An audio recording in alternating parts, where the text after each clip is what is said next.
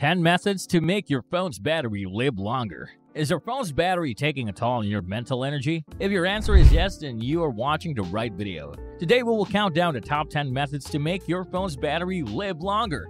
And without further ado, let's dive straight into the details. Number 10, always keep the brightness down. We get it that your phone might be super gorgeous, but the screen brightness is draining its battery. Unfortunately, most of the time, we often do not care about the light exposure on the screen. So what happens as a consequence? Well, we keep the phone's brightness much higher than it should be.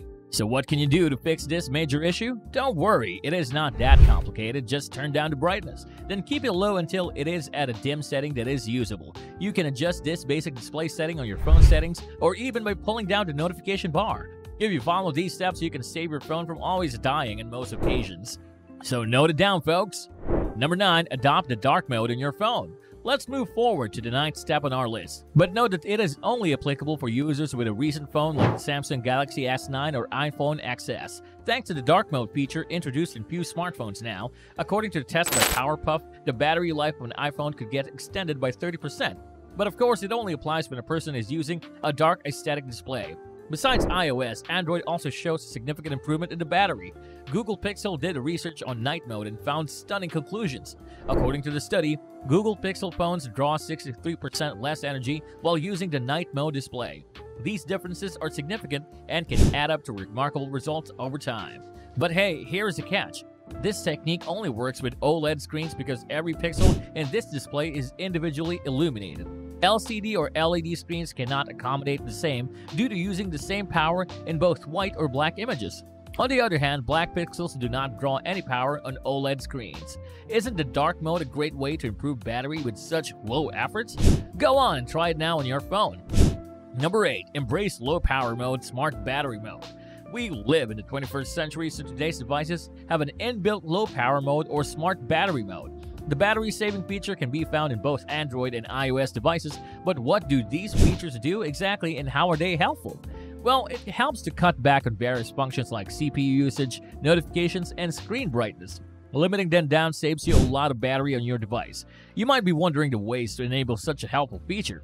Firstly, the power saving automatically gets activated when your phone's battery is deficient.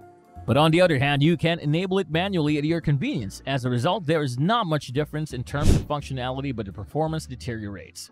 Don't worry, you need not turn this mode all the time unless your usage lasts up to a few hours or we want to cut down on distractions. The low power mode is one of the most innovative techniques to reduce strain on your device's battery, so what are you waiting for? Go on and try it now.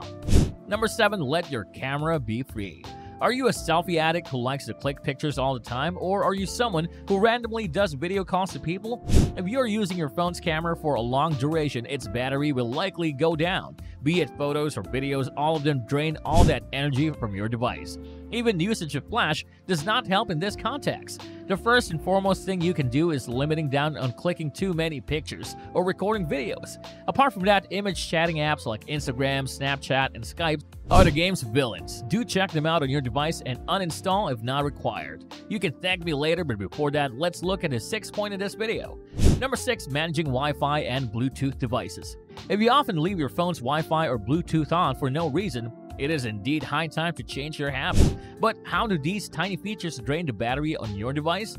Well, do not exaggerate much on the small part here, but Wi-Fi or Bluetooth involves scanning networks and connecting devices, so the reason is apparent. Every function or task on your phone requires energy in the form of a battery. It might not be an issue for those moving from one place with Wi-Fi to another, and let us say that you reach your office from your home. Turning such services on will not be a big deal then. But on the contrary, if you're using Wi-Fi or any similar feature without utilizing it, then that will be a foolish decision. So what can you do in such a scenario to save battery? Well, just turn on Wi-Fi and Bluetooth as per the requirements. You can also get brownie points if you're using an Android smartphone. Automatic Wi-Fi could be enabled that scans for networks without turning your Wi-Fi on. So that is a win-win situation for saving up the battery. Number 5, turn off push notifications. Do some apps bother you multiple times a day by showing unnecessary notifications? Along with troubling you, they're also draining a significant amount of battery. The best way to overcome this is by going to the app settings and turning off the notifications. Such unnecessary reminders could be switched off for as many apps as you like. Number 4, if possible, charge your phone slowly. There is no denying that technology is getting updated at a very high pace. Along with the latest applications and features, the fast charging method has proven a great time saver. Do you want to know a simple way for maximizing your phone's battery lifespan in the long run? Well, the answer is not really complicated at all. You just need to save up the battery for emergencies. Because we all know that fast charging can put a toll on your battery and damage it. This point is highly applicable to those who use old smartphones.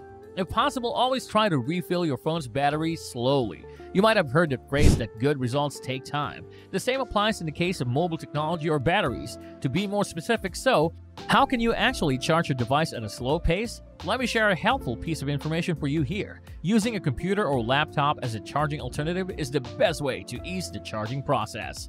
Number 3. Effective management of location services.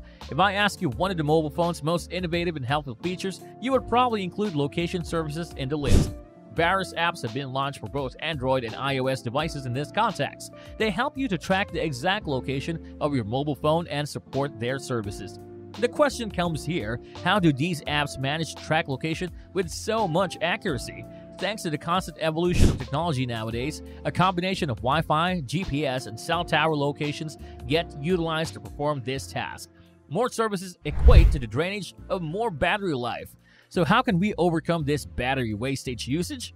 First, you can give access to your location services only when the app is in usage. To ensure that you're not wasting battery life, it's best to let these apps access your location services only when using the app. Second, try to switch from conventional technology to adaptive one. Number 2, do not go extremes with your battery percentage. Are you one of those people who believe in fully charging your battery and draining it completely to maintain the battery life? We cannot blame you alone here because most people believe in calibrating batteries for improved performance. We wish that such a mechanism was accurate, but sadly batteries do not work like this anymore. Unlike older battery types, the current lithium-ion batteries do not follow this trick. You will be shocked to know that calibrating lithium batteries might actually hurt their lifespan. Try to charge your battery at 60% as compared to 100%. Do not attempt this and you will notice the difference in no time. Partial charging works the best for today's batteries. Let me share a pro tip with you. Do not charge your phone more than 80% and do not drop lower than 30%. Number 1. Avoid overcharging. Leaving your phone to charge overnight and finding the battery to reach 100% the following day might seem intimidating, but here is the catch. This practice shortens the battery lifespan in the long term. The battery gets subjected to higher stress, voltage, and heat when kept at 100% charge. So change your habit now and save your phone's battery. This brings us to the end of this video. If you know any other useful tip to share, drop it down in the comment section. Also, do not forget to like, share, and subscribe to this channel. Thank you so much for watching, and I'll see you on the next video.